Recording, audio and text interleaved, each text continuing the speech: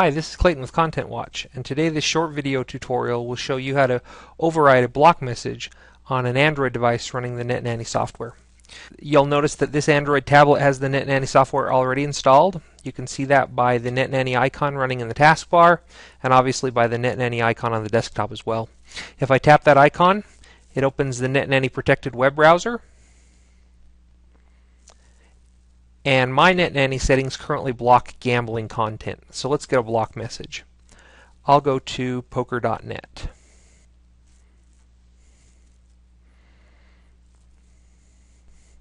You see here that Net Nanny's blocked the poker.net web page from loading. If you look down in the taskbar, you'll also notice a new Net Nanny icon. If I tap that icon, it gives me information about the block page.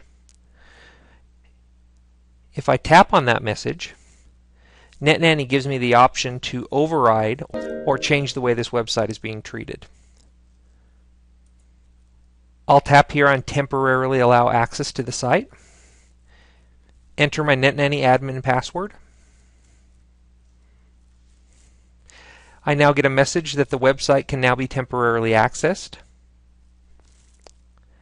And if I try to go to poker.net,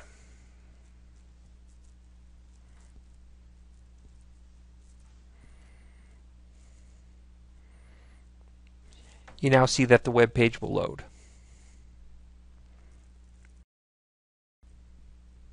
And that's how you can locally override block messages on Net Nanny protected devices. Thanks for watching.